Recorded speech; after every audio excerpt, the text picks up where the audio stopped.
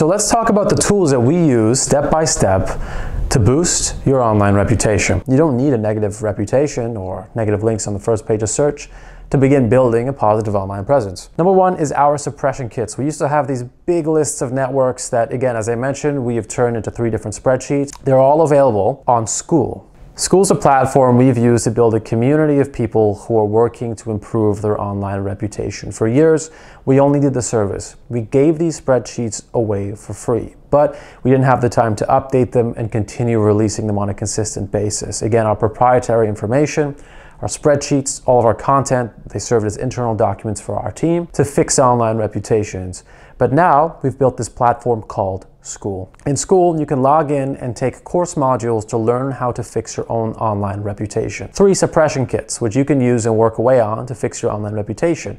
But as we build out the course modules and more content, the price of the platform will go up slightly. Obviously, we're going to try to keep this affordable for people who, again, don't want to purchase our services or want to do this themselves. And even without Skool, you can use the resources on this channel to really get a head start. But if you want a community where other people are fixing their online reputations, you want access to monthly calls to review the first page of Google search results together as a team, and you want to work away at it and have control over your own online presence while gaining the knowledge, Skool is great for you. All you have to do is navigate to the link in the description below and sign up. It's month to month, but you can also cancel it. So totally up to you. Our suppression kits live there. If you need help beyond that, simply use Twitter, Facebook, YouTube, Instagram, Pinterest. These websites are a really good start, and you can search on the web to find other resources. So this is using free social media content to suppress negative links on the web. This has always worked, it's still working today, but things have changed in 2024. You need to publish more prolifically. Your content has to be real. It can't just be spam content, and it has to serve the purpose of your communications goals and objectives. You can outline this in a communications plan before you start publishing content. We have longer communications plans for our clients. You can do a really short one. For example, my name is Nader. I make content about online reputation management, but 2 other pillars or topics that I'm interested in and want to be known for is A, I'm involved in the Canadian political scene here in Canada. I want to make content about Canada for Canadians. Totally different, but it adds more texture to my robust online presence. Another one is occasionally I give business tips, and so I also might want to add that. So think about maybe 3 things. The number one thing you want to be known for. If you're struggling, think about your career. Publish professional content about your career, but just be a little bit careful not to publish about the company so there's no carryover. If you're working for an organization, just be mindful. So these are some really good things to do. You have your communications plan, you have your suppression kits, or if you don't have the suppression kits, you're starting to publish content. The next step is, and this is the number one thing I recommend people do, personal websites. Personal websites, if they're real and they're about you and they're contextual, they will rank in the first page, first result of search engines. Tried, tested, true, it works perfectly. So I recommend creating your own personal website. From that point onwards, you can create more websites. I don't recommend doing it all at once. You're going to spread yourself too thin. Focus on one really nice website about you and your personal brand. Think of it like a portfolio. I have my own website where I talk a little bit about what I've done, my experience, and some of the work that we do. It links onto the business website, which is step number 2. You don't have to create a business in order to have a second website if you're going to build another one, because you want to get result 1, 2, and 3. You don't have to build a second website and make it about business. You can make this second website about community involvement.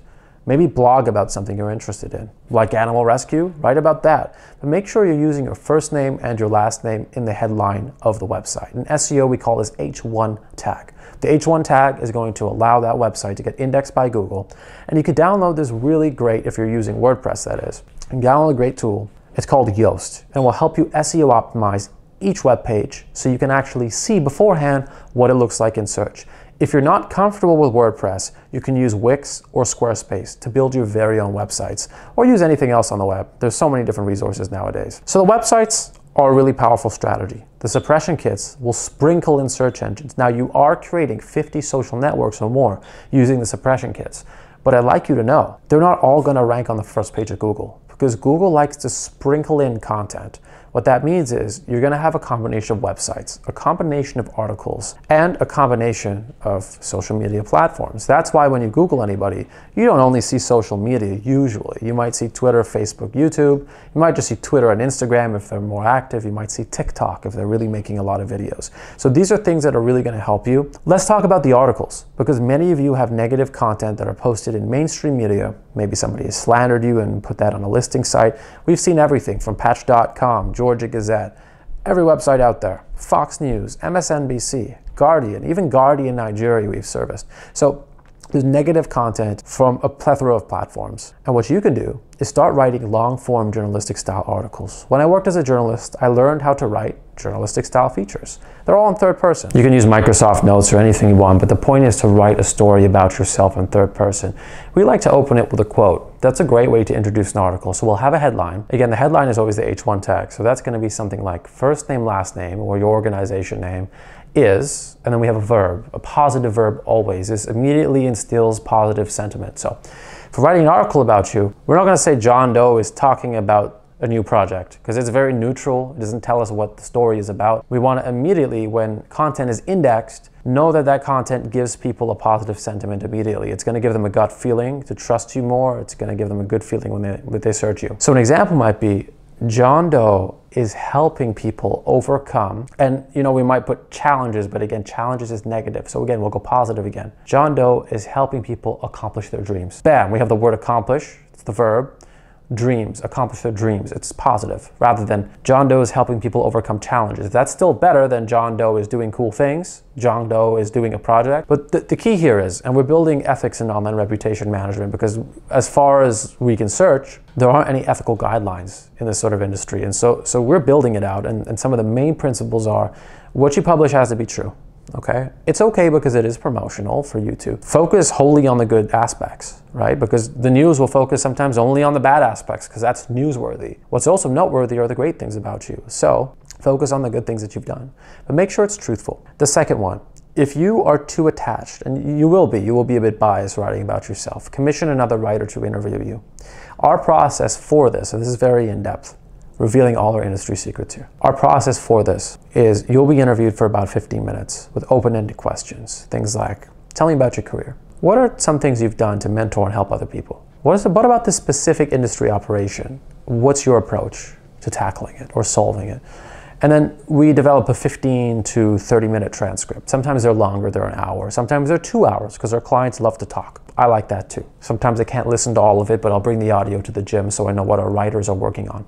Sometimes we get it on WhatsApp, so we'll take the audio and stitch it together. Then I'll download that file and add it to Otter. Otter is going to get an AI transcript, and from that the writer can work away and produce 5 long-form articles in journalistic style. Check out Skool, or consider booking a call with us for a consultation. Calendly link available down below. My name is Nadernejad, Director of Nadernejad Media, and thank you for watching.